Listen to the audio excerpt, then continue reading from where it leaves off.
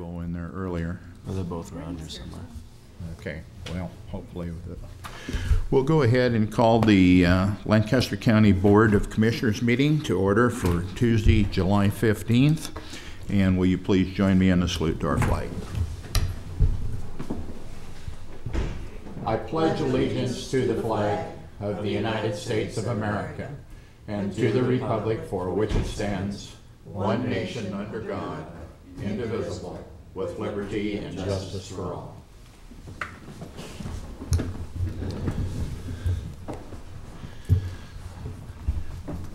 I'm Larry Hetkins, currently serving as chair of the Lancaster County Board of Commissioners, and assisting this morning are my fellow county commissioners, Brent Smoyer, vice chair, Roma Amundson, commissioner. I think we'll be joined by Deb Shore, who's on a phone call at this time. Brittany Barron serves as our deputy county attorney, Angela Zocco, recording secretary, and Mr. Dan Nolde, our county clerk, will begin the meeting, the agenda. A copy of the Nebraska Open Meetings Act is located on the wall at the rear of the hearing room. Additionally, a copy of all written material to be discussed at today's open meeting is available from the county clerk's staff. The material can also be viewed on the county's website at lancaster.ne.gov. First item on the agenda are minutes. Approval of the minutes of the Board of Commissioners meeting held on Tuesday, July 8th, 2014. Move approval. Second. Are there additions or corrections? If not, call the roll, please. Amundson? Yes. Smoyer? Yes. Hudkins? Yes. Motion carries 3-0. Next are claims or approval of all claims processed through Tuesday, July 15th, 2014.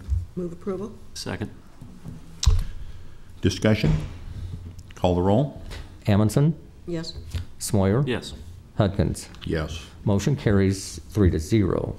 Next is number 4, public hearings. First one is county change zone number 14015 from AG Agricultural District to I Industrial District on property generally located at South 148th Street and Hooper Road. And welcome, Sarah. Do you solemnly swear from the testimony we're out to give us the truth and nothing but the truth? I do. We're opening the public hearing on county change of zone 14015.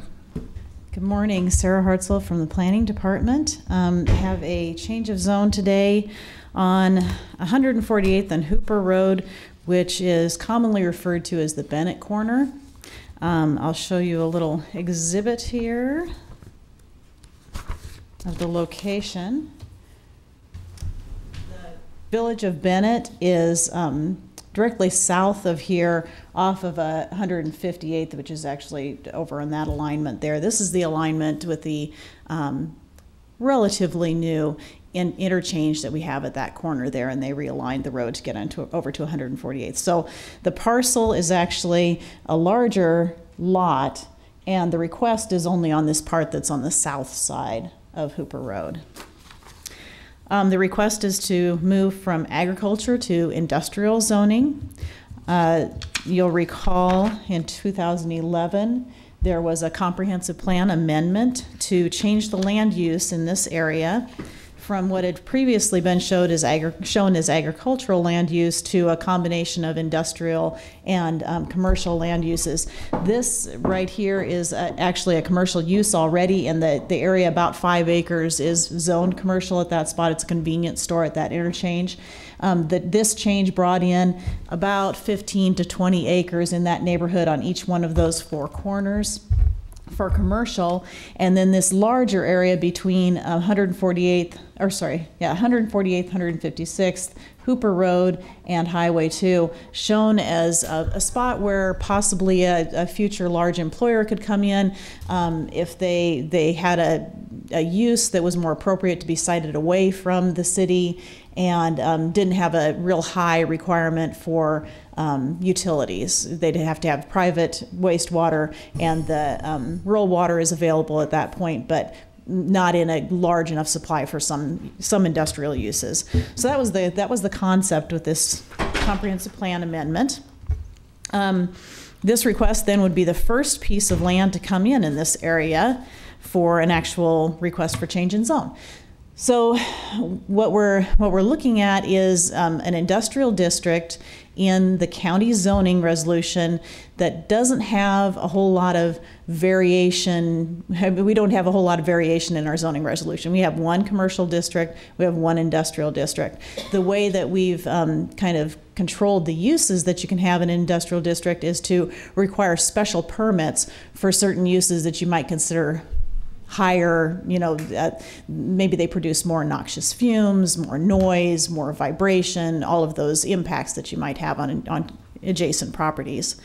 The comprehensive plan talks a little bit about industrial centers. So if you can picture this place as actually being a combination of ownerships, because all of those parcels are in separate ownerships, and them developing together so that they coordinate, they have an internal roadway, they can get from one business to another easily, customers can get from one business to another easily. The comprehensive plan talks about basically two kinds of industrial centers. One is a light industrial center, and that would have a lot of office and retail and light manufacturing and maybe contractor yards and things like that. The other is a heavy to moderate industrial center, and that would have more of those heavy uses, those high impact uses. So what we're suggesting is that the industrial zoning, the special permitted uses, are akin to those heavy to moderate uses, where the light industrial uses are more akin to the allowed industrial uses in the county zoning. So our first recommendation is that, and we've talked to the applicant about this as well, is that we probably would not recommend approval of any of those special uses along the area on Hooper Road and 148th Street, where they're likely to be adjacent to possible future residential development, and they could actually have an impact. And there is some residential development, if you'll recall. Across the road. Oh. Yeah. Right, Yeah. that's already zoned AGR, this yellow area over here. And so we already have some residential, and I think we actually had a testimony from one person who has purchased land and has not yet built and concerned about that, and he's had contact with the applicant now. So that would be our first recommendation. The other pieces that we're wanting to make sure happen are those internal circulation. So we've requested and received signature from the applicant on a zoning agreement that he will provide us with a preliminary plat showing a basic layout of how his internal road could connect to the adjacent parcels, and everyone could share access points so that they can get from one piece to another, and then we can reduce the accesses, especially onto Hooper, which is a very high traveled road. As well as signs and what's the other piece? I think signs were the other major piece. So we've got a roadway that lots of people travel, lots of folks go from Highway 2 up towards Waverly or towards the north side of Lincoln or the east side of Lincoln. So lots and lots of traveling public. We want this to be a welcoming, a friendly kind of entrance. So the zoning agreement also required that there be no billboard type signs, that we call those off-site signs, and that each business be required or limited to a single sign of 100 square feet. So that kind of, it still provides every sign or every business the possibility of having a pole sign out by the road so that they can get their advertising and be visible, but does restrict that somewhat. Our sign code has virtually no real restrictions for the industrial district. Commissioner Shore. A question, comment. If I remember right, and it drops off pretty steeply too. This is kind of No, the it's pretty high, if level. you looked at the whole area, this is kind of the higher point, and then it kind of slopes down. You saw that little blue dot down there is a little pond that sits way down low, and it is quite a slope, you're right. And then because we've never done this before, is this kind of a format? Should we see other situations crop up in other places, not crop up, but develop or grow in other parts of the county that we can use this format? Yeah, I think the zoning agreement is something that we could apply in the entire county, and we'll definitely, if others come in, other these owners in this particular area, we'll be making sure that they also come in with a preliminary plat and that those plats mesh together. The preference would be that this applicant, and I think they're willing to, and trying to talk to the other owners at this time, that they all come in at once and say, hey, this is how we think it's going to lay out. Maybe the others don't do anything for 10 years, but at least they would have some kind of an idea of what their possibilities are. And you're able to work out the entrances, primary entrances will be off of 148? We will be working out the detail exactly where those entrances are during the preliminary plat process, but yeah, and it may be that the 148th Street entrance is actually on the south property, you know, south of this person's property, if that's the best spot for it, or if it ends up on his property, then, you know, that's where the access will be for both properties. But if it's on his property, he'll agree to give access to the southern property so that they can share that entrance. Okay. Sounds like you've given a lot of good thought. Are there any other questions for the planning department? We did have some contact with the Bennett the Bennett Planning Commission, and they were not so much concerned with the actual change of zone because they've known this is coming through. They were involved in the comp plan amendment. Just a little bit of concern about not the uncertainty of what those uses might be. And with a change of zone, I mean, it opens up a range of uses, but it's not like a special permit where we know exactly what that use is going to be on that property. But this is out of their zoning regulation, but we appreciate their interest. Right, yeah, we always send everything within 2 miles of a zoning jurisdiction. We always send to that town and ask them for comments. Good. Okay, thank you. Thank you. Are there others which would offer information? Those in favor of it will probably take first. Well, we go either. The other gentleman was up and coming up already, so. Do you solemnly swear or affirm that the testimony you're about to give is the truth and nothing but the truth? I do. Good morning. My name is Lyle Loth. I'm with ESP Engineers on behalf of Roland Meyer, the owner of this property. Sarah did an excellent job of presenting this. I don't have a whole lot to add other than we are willing to, in fact, Mr. Meyer has signed the conditional zoning agreement. We are fully intending to contact the adjoining property owners to see if they have a willingness or an interest in working out a preliminary plat with us. And as far as the accesses, yes, we have been in communication with the county engineering department, and I'm comfortable that we can reach a satisfactory conclusion to that. So would attempt to answer any questions you might have. Any questions for Mr. Long? Yeah. Yes, Yeah.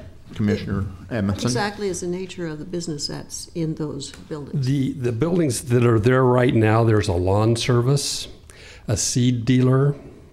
One of the buildings is being used for RV storage, and there's a small welding shop. Small what? Small welding shop. Okay. Okay. And the seed and the welding shop are directly related to agricultural services in that area, and as I visit with those residents in that area, they appreciate those very much. So. Okay. Thank you. Thank you. Are there others which would wish to testify in favor of the proposed change of zone? Are there those that wish to offer testimony in opposition? Neutral. Okay. Are there those that would wish to offer information in a neutral position? Do you solemnly swear or affirm that the testimony you're about to give is the truth and nothing but the truth? Yes. My name is Ron Moss, and I'm the chairman of the Bennett Planning Commission. I'm here this morning basically to express appreciation from the Planning Commission and from the Village of Bennett to the County Planning Commission and Board of Commissioners for keeping us apprised and informed of what's going on here, because we understand and we recognize it's outside of our normal jurisdiction, but we are interested in what's happening. So I just wanted to come here and express appreciation and thanks for keeping us up to date. We, as Sarah mentioned, we did, as a planning commission, express some concerns about what the potential use for this area was going to be, and that was our only really anything we've expressed in regard to this. And we are concerned that we were asking for a delay by the Planning Commission until we got more information. Well, that didn't work. The Planning Commission went ahead and made their recommendation. Now you guys are looking at it, so we really are not opposed to anything that's been proposed so far. and there's information that's come forward since we made that that decision, is providing additional information. The one thing that has come up that has not been addressed yet, that to my knowledge, is at some point in time, I don't know whether it's now or later or what, but it's going to have to be a consideration for fire protection for that area. Because if we get the development there that potentially could be there, there's going to be quite a concentration of buildings, businesses, et cetera, and so forth. So that area is actually under the area that the Bennett Fire Department is responsible for. And I asked some of them if they had any thoughts or recommendations or opinions on, and they said, well, they don't do anything until they know for sure what's going to happen. So until they know what's coming in there, they don't have any recommendations or any suggestions or anything of that nature. Although they did point out that in some other instances within their area of responsibility, there have been situations where questions similar to this came up, and to solve it, to reach an accommodation, the fire department or the insurance company involved or somebody has required or recommended that water tanks be installed to provide fire protection water just in case. Now, I don't know whether anything of that nature is going to be involved here or not. That's something that's neither here nor there, but somebody at some point in time is going to have to address the concentration of buildings and risk that comes up with fire or what have you there. So other than that, we as a planning commission have I'm just here acknowledging the fact that there's going to be something done there, and we are interested in what's happening. So we appreciate you keeping us informed, and we look forward to talking to you again if something comes up. So. Well, Ron, we appreciate you coming in this morning. We appreciate your local planning commission reviewing this application, and you're all members of the county, so your input is valuable.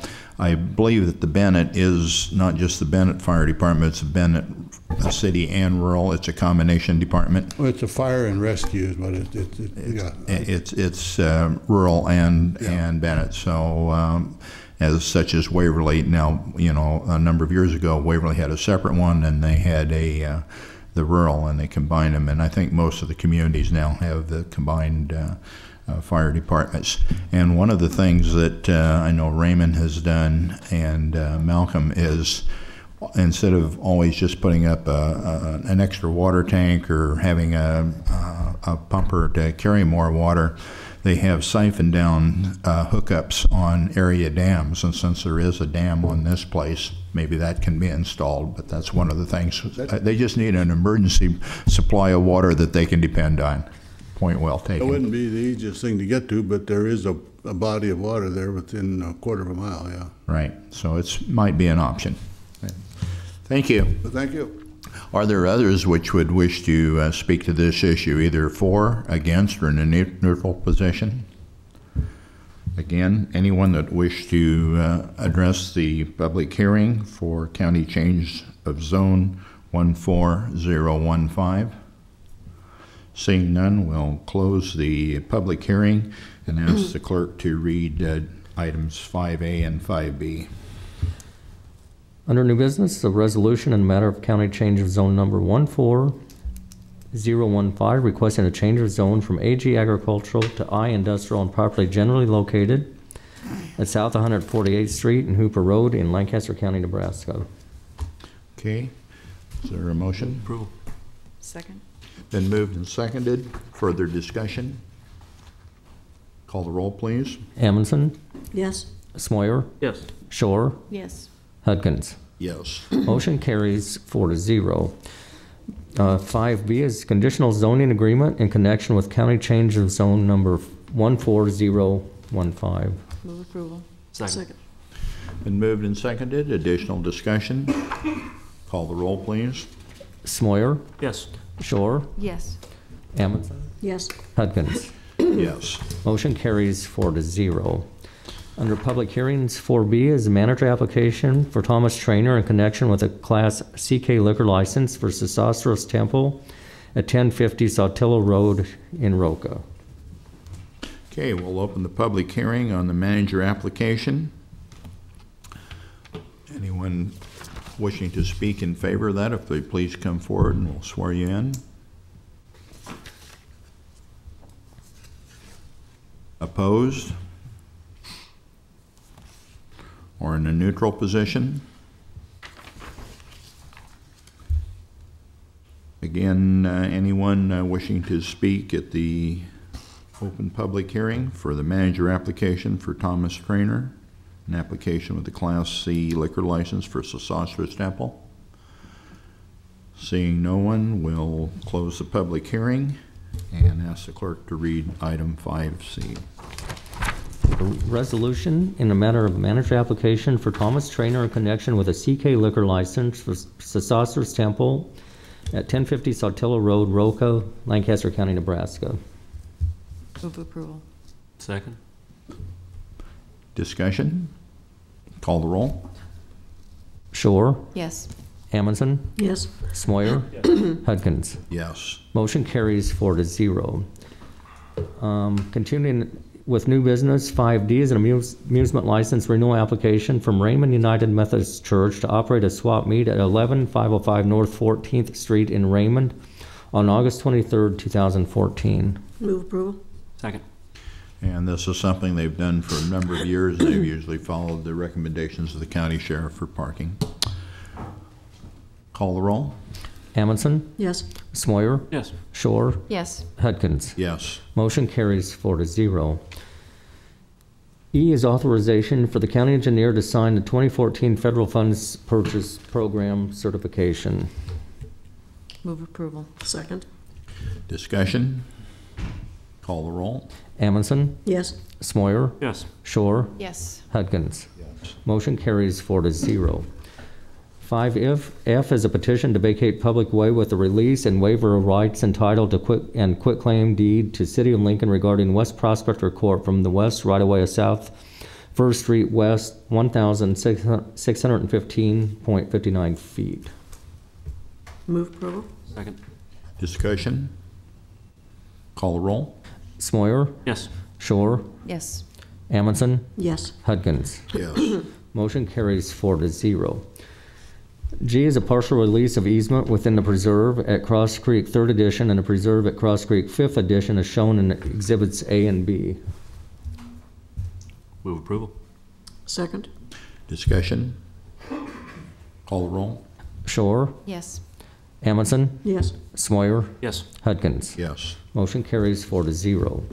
H is a recommendation from the Juvenile Justice Prevention Fund Advisory Committee for the award of grants from the Juvenile Justice Prevention Fund totaling $110,000 for the 2014 to 2015 budget year. Move approval. Second. Volunteer members of that committee who spent several hours reading and several hours discussing and making these recommendations. And we appreciate you keeping close track of those for us. Any further discussion? Call the roll. Amundson, Yes. Smoyer, Yes. Shore, Yes. Hudkins. Yes. Motion carries 4-0. 5I is a 2012 subrecipient agreement for the 2012 State Homeland Security Program from the Nebraska Emergency Management Agency. Term of the agreement is September 1st, 2012 to August 31st, 2014. Mark. Good morning, ladies and gentlemen. Fortunately, as a fiscal agent for the Southeast region is wanting to return the money to the state of Nebraska to the tune of $8,625.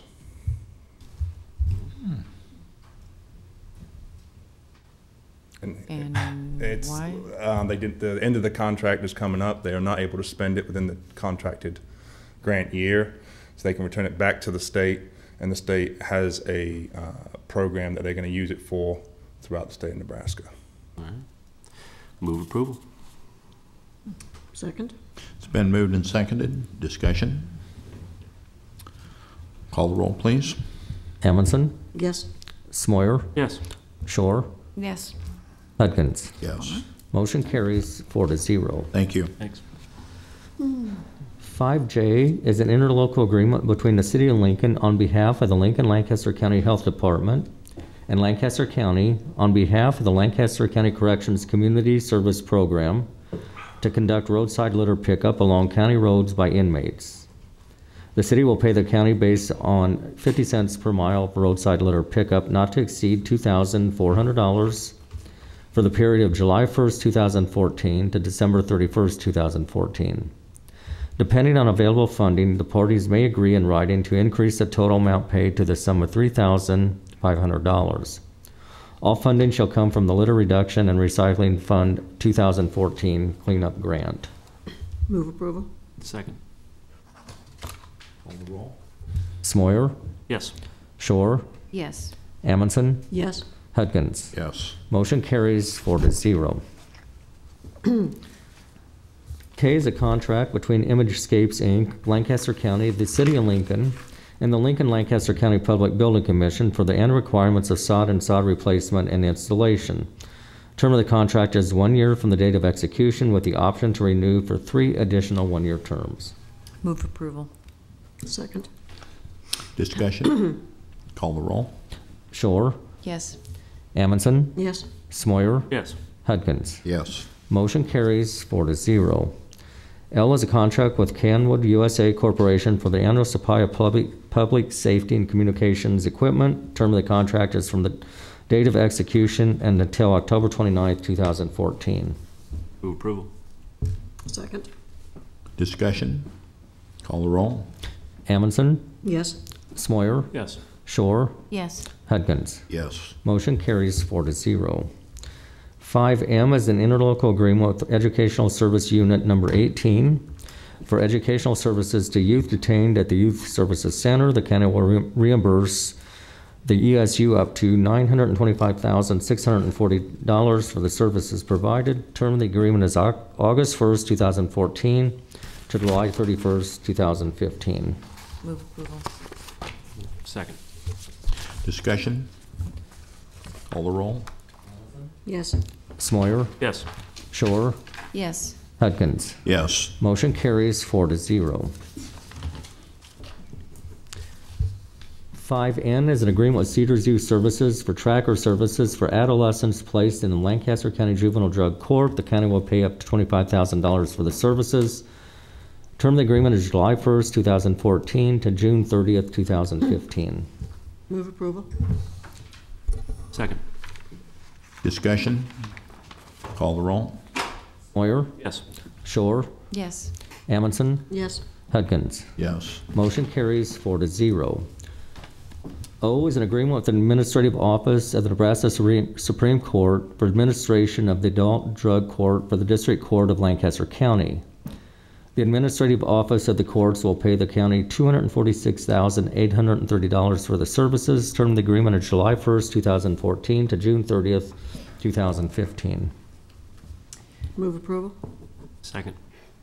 And this is one time where a partnership with the state is financially beneficial for both of us. And it's a good feeling. Any further discussion? Not, call the roll. Shore, Yes. Amundson, Yes. Smoyer, Yes. Hudgens. Yes. Motion carries 4-0.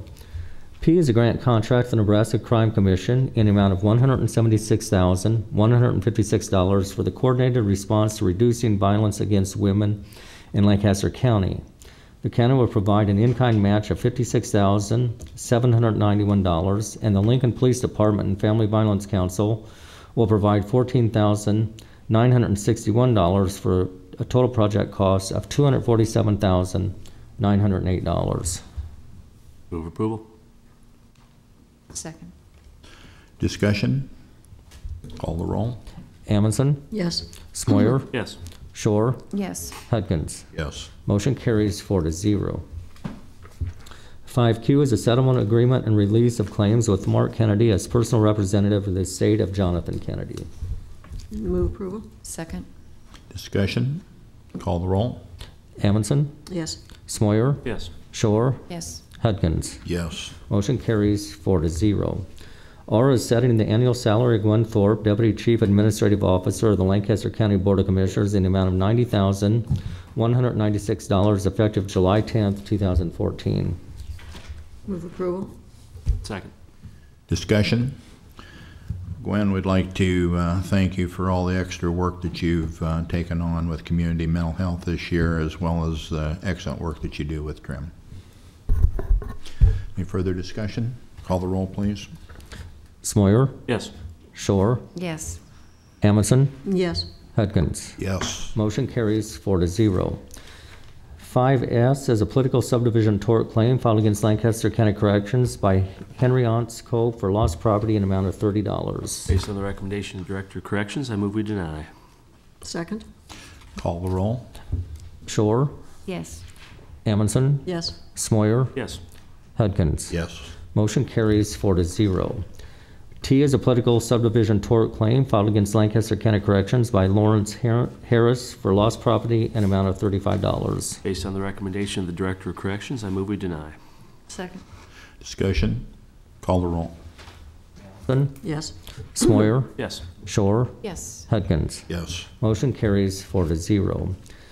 U is a political subdivision tort claim filed against Lancaster County Corrections by Andrew Litka for lost property in an undisclosed amount. Based on the recommendation of the Director of Corrections, I move we deny. Second. Discussion? Call the roll, please. Amundson, Yes. Smoyer, Yes. Shore, Yes. Hudkins. Yes. Motion carries 4-0.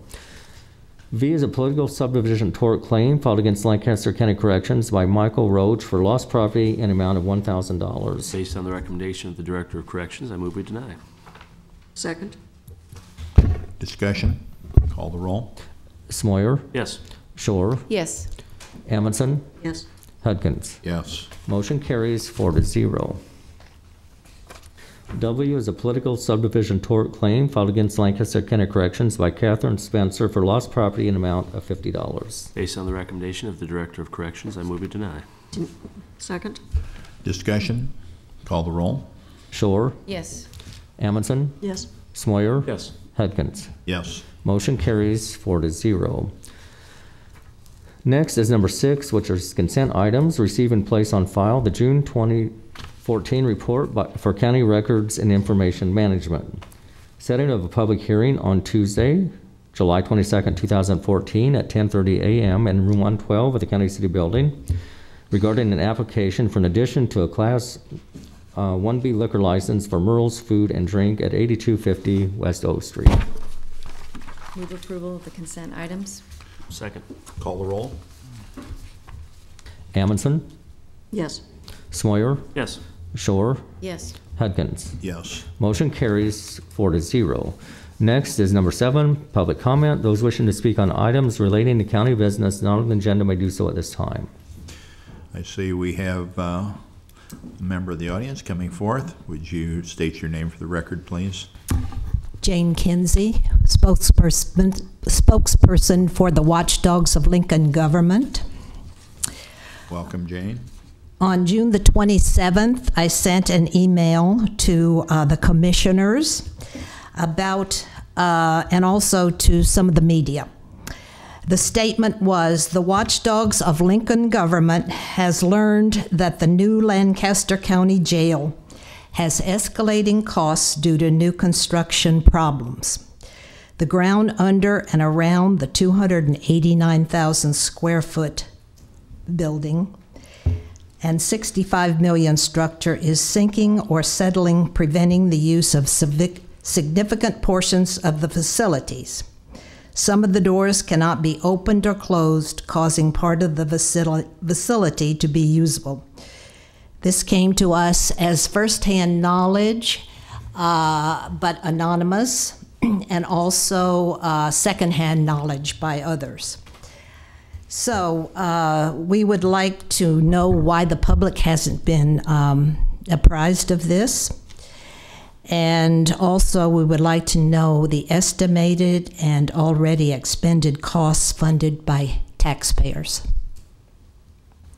Okay. Mr. Egan, do you have knowledge of the subjects which were brought forth? That email was immediately forwarded to Mike Thurber. He had absolutely no knowledge of any of these problems. I did ask him to investigate further and get back to the board. I think he's had some discussion with board members, but we can find absolutely no evidence to substantiate these anonymous complaints.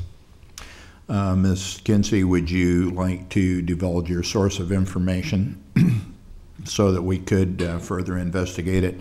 I did speak with Corrections Director Mr. Thurber on Friday, and I asked him if he had any knowledge of this, and he said he didn't. So again, we'd sure like to investigate it, because if somebody knows something that is deteriorating out there, we certainly need to have it brought to our attention so that we can get with the architects and find out about it. And I think Mike has made it very clear there is no settling occurring. We are at, I think, 670 inmates today. Nearly all pods are being used.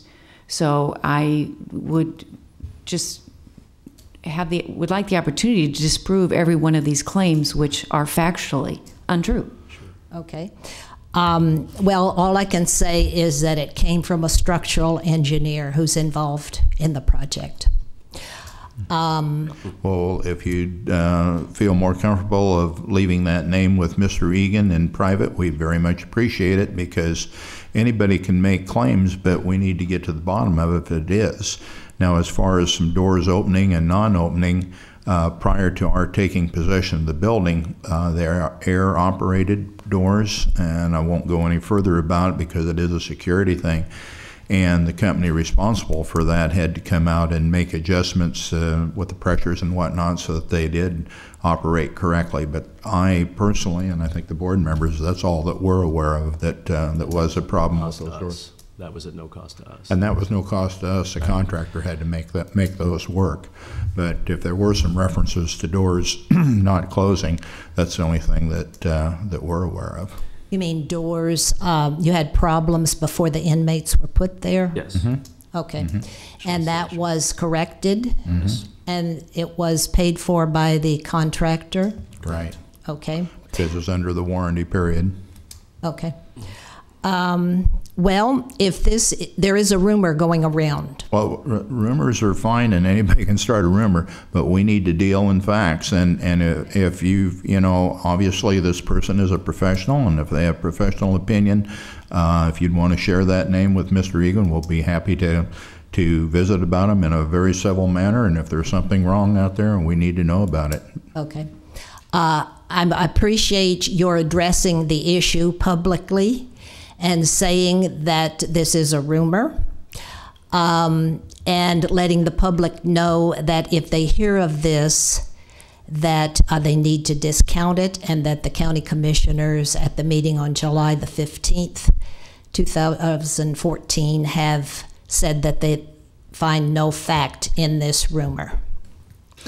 And additionally, I'd like to also state that we have currently we have had monthly meetings before we do payouts on anything that's connected with the new facility. And the mayor, a city council member, and 2 county commissioners sit on what's called the JPA, Joint Public Agency. And we review with the corrections director and also our budget director any payments that are made in that regard. And that has been ongoing on a monthly basis as we assume the full ownership and operation of the jail. Okay. In the future, I would also ask that you respond to email if I sent you. I didn't get a response from any of the commissioners, so that this matter can be, or any matter can be discussed before your meeting. Well, it's kind of impossible for us to respond when we weren't aware of the problem, but we were doing the research to find out, and that's the reason we contacted the corrections director, and I personally had a conversation with him Friday. Okay. Mm-hmm. You don't answer email? I don't. I personally don't, and but you're always welcome. As I tell anybody in the county, I take personal phone calls from 6:30 in the morning till 10:30 at night at my home residence, and that's the number that's on, because on anything like this, it's always better to have a two-way personal communication so that we can get to the bottom of it quicker. So I prefer personal conversations. The other commissioners may choose to communicate in a different fashion. Well, we do have a system in place where every email is answered that And comes in under recorded. commish, and if this one was an oversight, I apologize for you not receiving a response. Thank you. Are there others which wish to make public comment? If not, would you proceed with announcements, Mr. Clerk? The Lancaster County Board of Commissioners will hold a special staff meeting on Tuesday, July 15th, 2014 at 9:30 a.m. in the Bill Luxford Studio of the County City Building. In addition, the regular staff meeting will be held on Thursday, July 17th, 2014 at 8:30 a.m. in the Bill Luxford Studio of the County City Building. The Lancaster County Board of Commissioners will tour the Lancaster County Adult Reporting Center on Tuesday, July 15th, 2014 at 4:30 p.m. at Trabert Hall. The Lancaster County Board of Commissioners will hold their next regular meeting on Tuesday, July 22nd, 2014 at 10:30 a.m. in Room 112 of the County City Building with the Board of Equalization immediately following. County Commissioners can be reached at 402-441-7447 or commish@lancaster.ne.gov. The Lancaster County Board of Commissioners meeting is broadcast live. It is rebroadcast on Tuesday and Saturday on 5 City TV, cable channel 5. In addition, the meeting may be viewed on the internet at lancaster.ne.gov under 5 City TV, video on demand, or 5 City TV on YouTube. Second. Call the roll, please. Yes. Smoyer, Yes. Shore, Yes. Hudkins. Yes. Motion carries 5-0.